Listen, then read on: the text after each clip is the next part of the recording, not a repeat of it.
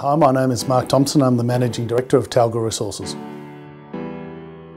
We've just raised approximately $10 million from a European-based group, which is cornerstoned by the Scandinavian-based Smedvig family office. They are significant shareholders now in the company and share our long-term vision to make Talga a world-class graphene and graphite production house. The investment horizon for them is quite long-term and allows us to achieve a lot of our goals.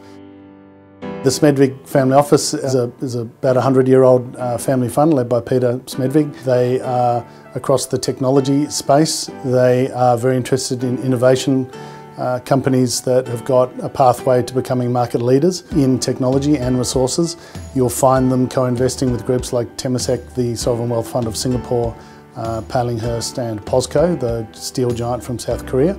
So for us, they're a Scandinavian-based investor group with very good connections into the markets that we need, both on the production side and on the customer side. Just announced a strategy which is what we call the revenue model, which is that we've just accomplished a major scale-up of the pilot plant to phase 2, which gives us larger volumes of material available. We've also just announced a key hire in a Chief Technology Officer, being Dr. Shiva Bohm.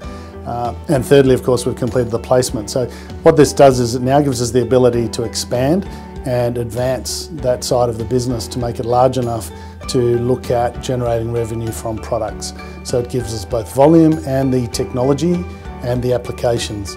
So what we're doing is we're taking the material now and testing it at a more advanced level. We're getting feedback from both customers and the R&D side, from institutions, test work, scientific work that will be published in the public arena, and we can use that to produce end products. This gives us the ability to patent and then license the material. So a company will make this material under license for us, and that way we can generate revenue prior to full-scale development in Sweden in future. In 2015, the trial mining we conducted didn't extract the full amount we were permitted for, so this year, over the next few months, we can extract most of the remainder of that material, and that provides enough graphite ore for us to put into our patent pending process.